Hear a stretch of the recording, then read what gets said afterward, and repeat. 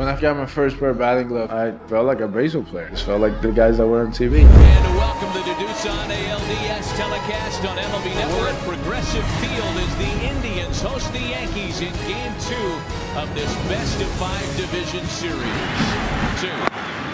And that hit him. That loads the bases. Hits the knob of the bat. They're now loaded for one of the best run producers in the game. Can the Indians do something with the opportunity?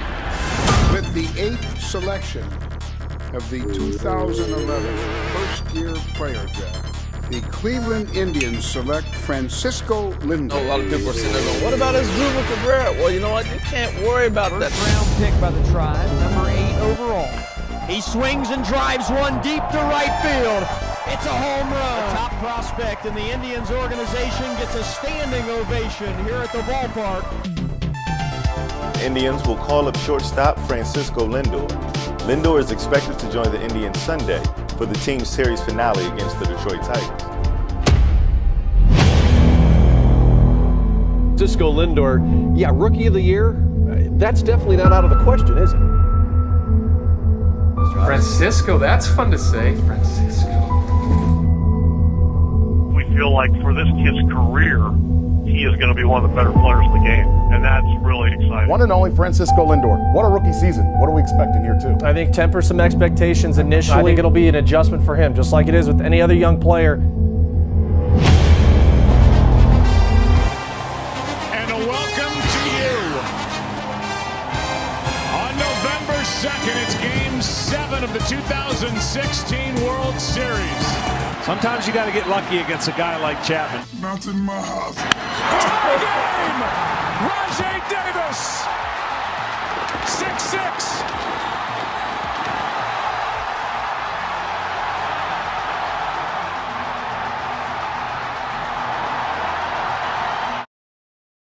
After playing all these games, how tough is it to lose a Game 7 in that fashion?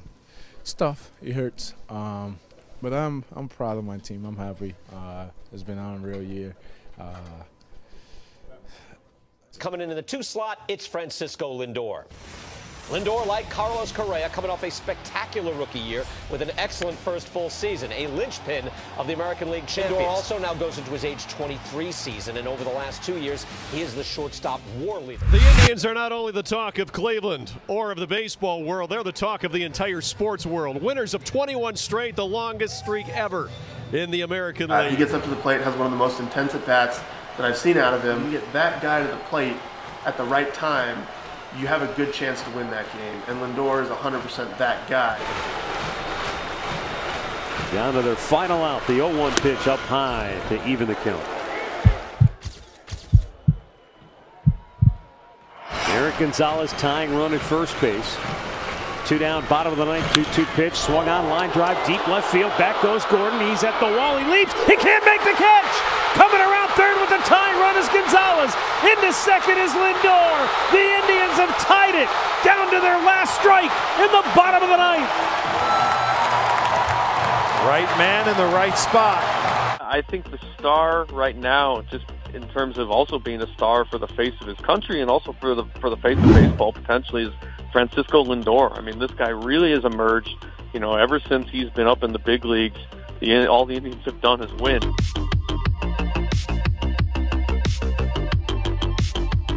And the Cleveland Indians are Central Division champions for the 3rd year in a row.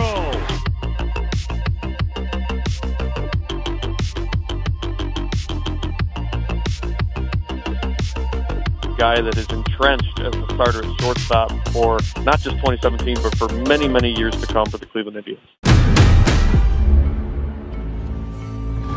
Reality can be whatever I want.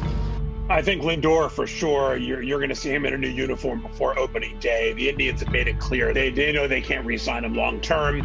Whether or not you would sign a long-term contract, why not do that here? Is think about what he's dealt with for the last few years on a championship caliber team where they're taking pieces away because they don't want to spend. Cleveland Indians are a joke. They should be ashamed of themselves. Because they haven't offered me the right thing.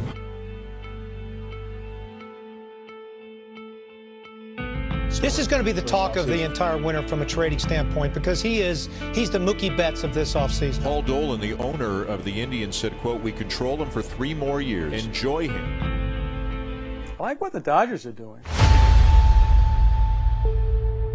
The Mets have a lot of trade wishes, and according to MLB Network's John Morosi, Cleveland is eager to have Mets as a trade partner for Francisco Lindor. Alonso and Smith hurt probably the most, but that seems to be the expectation that would be Cleveland's ask. I'm wondering if the Mets even have to include Dom Smith or Pete Alonso in a deal for Lindor.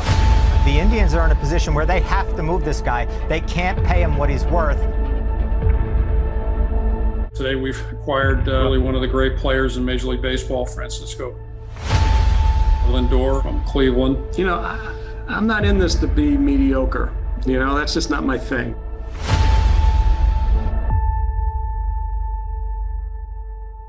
A swing and a drive to deep right, away back, off the pole. He's done it again. It is a franchise-defining trade. And I mean this with all due respect to Jose Reyes. Lindor is a better version.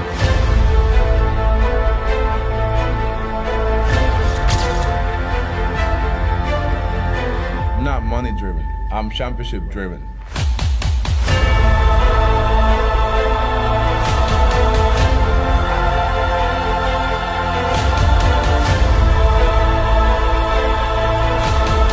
I want to win. Wherever I go, I want to win.